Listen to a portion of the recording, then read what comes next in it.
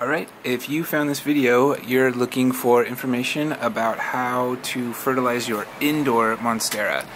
So just again, this video is for an indoor monstera, not an outdoor. I did another video about how I fertilize my outdoor monsteras. It's in the monstera playlist, so you can check it out. It's a little bit different. But what I'm going to do is I'm going to show you, these are my indoor plants. They're usually indoors, but I fertilize them outside just because I use the fish fertilizer. So what I use is, I use this fish fertilizer, and then I use the half-gallon watering can. And what I do for my measurements is I do 1.5 teaspoons. So regularly you're supposed to use 1 tablespoon, but I use 1.5 teaspoons. Since it's going to be indoors, I don't want it to smell like fish. So that's pretty much the reason what I do. I'll fertilize it less. I'll use a less intense fertilizer just because I don't want it to smell super bad.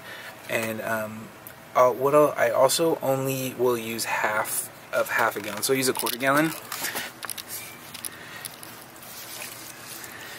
And I just soak everything. And I do it outside because I want it to run out of the bottom. But if you do it inside with the fish fertilizer, it might smell just because it has a little bit of the hint of the smell. It won't be too bad, but I just recommend doing it outside.